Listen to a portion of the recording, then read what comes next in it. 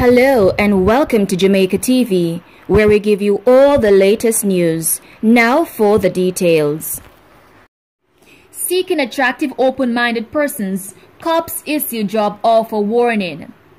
Jamaica Constabulary Force Sub-Officer in charge of the Anti-Tip Vice Squad Detective Inspector Steffie Gregg is appealing to citizens to exercise diligence when pursuing certain advertised job offers.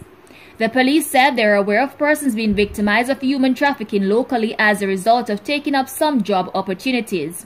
We want to implore persons to follow our ABCs, accept nothing, believe nothing, and check everything. And if you're still uncertain, double check. A lot of what is advertised with these job offerings is questionable, and if you look a little deeper, you will see that there's something wrong with these offers, so be diligent and verify, she said. Inspector Gordon shared a profile of advertised jobs that have proven to be most problematic.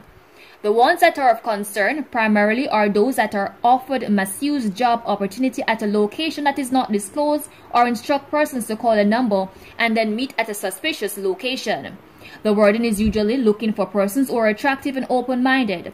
Those are the ones primarily that are worrisome, she informed. Inspector Gordon urged Jamaicans to be cautious and aware about their security when pursuing those advertised opportunities. If you're looking for a job, scrutinize every requirement in the job offer that you see. Those that require you to be open-minded and attractive, or the types of requirements that jump out to our unit, she added. Inspector Gordon said the unit has embarked on several initiatives, including discussion with critical stakeholders to combat human trafficking via questionable job offers. We are hoping that we can buy in from the media, specifically print media, for screening of the advertisements that are placed within their newspapers, as that is an important place to start. There are other activities that the police have embarked on, and we are hoping to see some results soon, she indicated. Tropical storm Larry expected to become season's next hurricane soon by Thursday. Tropical storm Larry continues to gain strength with winds now up to 50 miles per hour. The forecast calls for Larry to become a Category 3 hurricane with winds reaching 120 miles per hour within 72 hours, according to the latest advisory from the National Hurricane Center.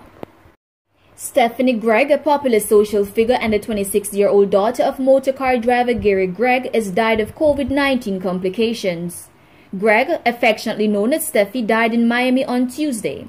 She was a popular social figure in Jamaica, and a number of local entertainment personalities have sent condolences, including music industry insider Ramesh Major, dancer DJ Ravers, producer Russian, Popcorn, and social media personality Prince Pine.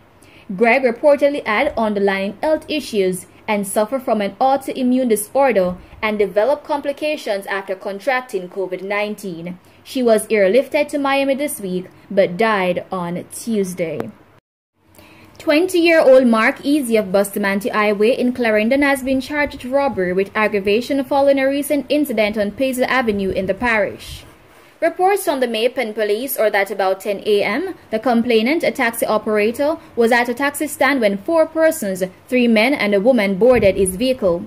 Along the journey, the men reportedly forced the female from the motor vehicle and then placed a gun at the now complainant's head.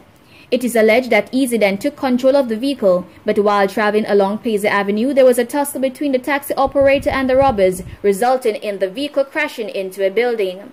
The now complainant managed to escape from his assailants and reported the matter to the police. Easy was found unconscious inside the motor vehicle by citizens of the community who took him to the hospital. He was placed under police guard and later charged after being pointed out as one of the alleged robbers. His court date has not yet been finalized by the police. The search for the other men continues, the police advised. A month-long investigation into robbery in Little London, Westmoreland on Sunday, March 28, has resulted in the arrest and charge of a man in relation to the incident. He is 24-year-old Stephen Jones of Darlington in the parish.